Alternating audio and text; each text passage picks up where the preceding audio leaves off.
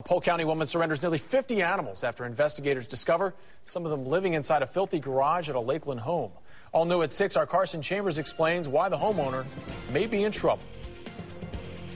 The photos taken by deputies inside a Lakeland garage show Chihuahuas and Yorkies living in filthy cages.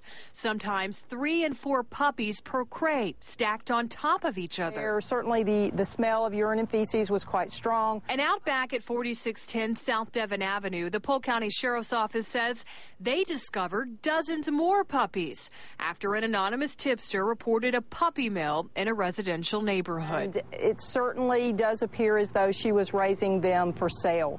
Now we did have mama dogs last night, or mother dogs last night, that were giving birth, and we do expect that there will be other pets that will be born. Deputies say 38-year-old Tiffany K. Hood surrendered more than 42 dogs to animal control officers, but is under investigation tonight for, among other things, not providing proper immunization paperwork.